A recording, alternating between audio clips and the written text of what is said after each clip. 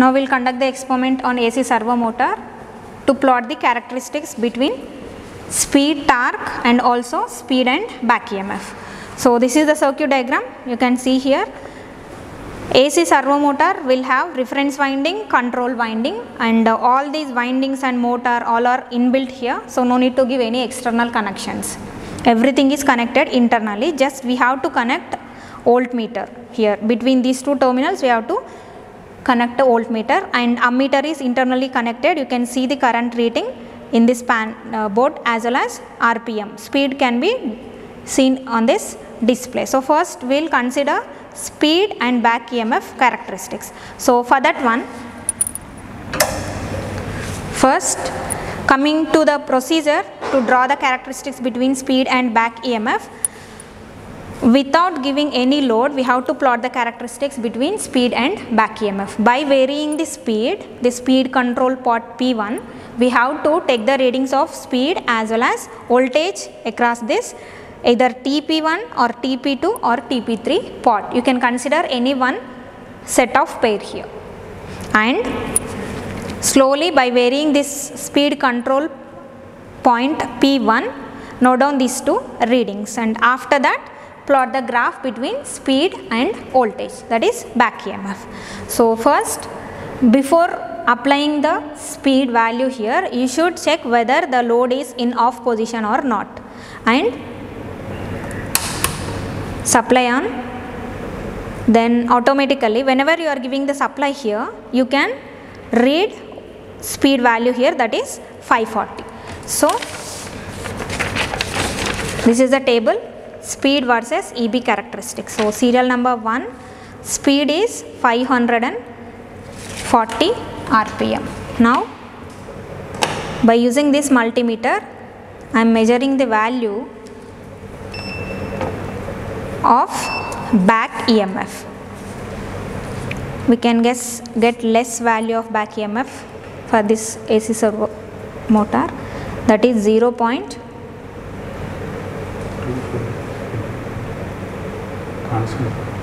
It is varying, so I am taking it as 0.2. Now I am increasing the speed value by using this P1 point.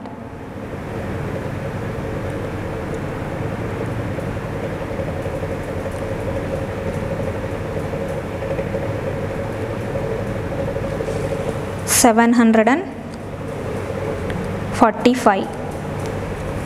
The voltage is 0.4. Again I am increasing the speed by using P1.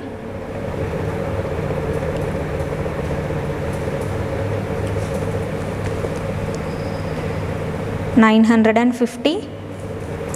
Voltage is 0.5. So like this, by varying the speed control, you have to note down the values of speed as well as back EMF. By using these two, you have to draw the graph. So if you draw the graph, you can get a straight line like this.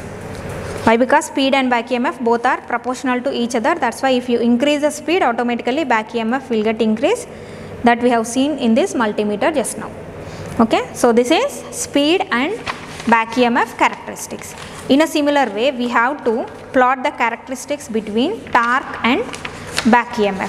So whenever we are talking about torque, definitely we should apply some amount of load. So for that one, again reduce this speed to 0 and turn off the supply to the AC servo motor.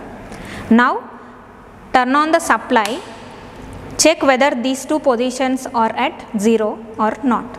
Now by using multimeter, set the control winding voltage to 25 or 30, 35.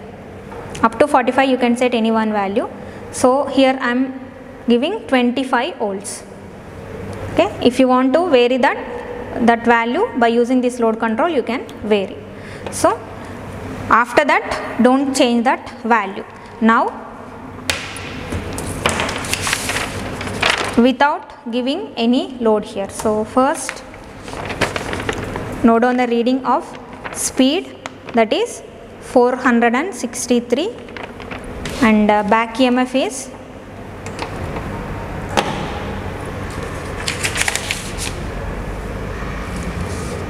0.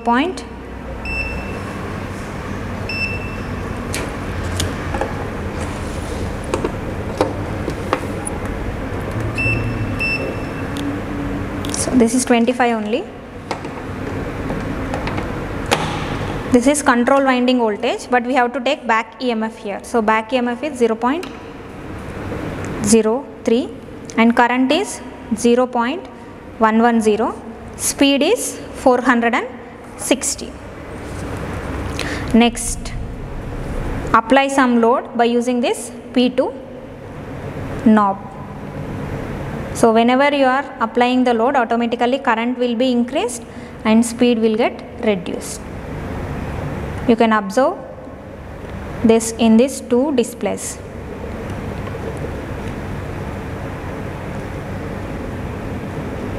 (413) and current is 0.192. Back EMF is 0.08. Again I am applying some load. Speed is continuously getting reduced. 387 and the current is 0.24 and voltage is 0.1. I am taking one more value. 335, current is 0.33, back EMF value is 0.15. Okay. So like this, by varying the load pointer or load control pointer, we have to note down the values of armature current, speed and back EMF. So you can see 4 readings we have taken. Now by using these values, you have to calculate power. So power value formula is equal to EB into IA. So EB is there, I is there. Multiply these two, you can get power. And consider torque formula. Torque is equal to P divided by omega. Omega is equal to 2 pi n by 60. So this constant we are considering for AC servo motor. So by using this torque formula, calculate torque value of this AC servo motor for different values of loads. Now after calculating torque, consider torque value and this speed value. Draw the graphs for different loads. So you can get graph like this. So if you see here, 3 curves are here, but that is VC is equal to 50 volts, you are getting one curve. If you increase the VC from 50 to 60, you are getting this one, again 60 to 70, the value of the torque is getting increased. So here just now we have consider VC is equal to 25. If you can increase the VC by using this load control pointer P2. So by considering some other value of VC, you can increase the torque value. So by varying this VC, you can vary the curves like this, but one curve is enough for this experiment. So I have taken only 25 value. By using that 25, we have calculated torque values and we can plot the characteristics between torque and speed. Okay, so by using these two methods, we can study or we can plot the characteristics between speed and torque and also speed and back EMF.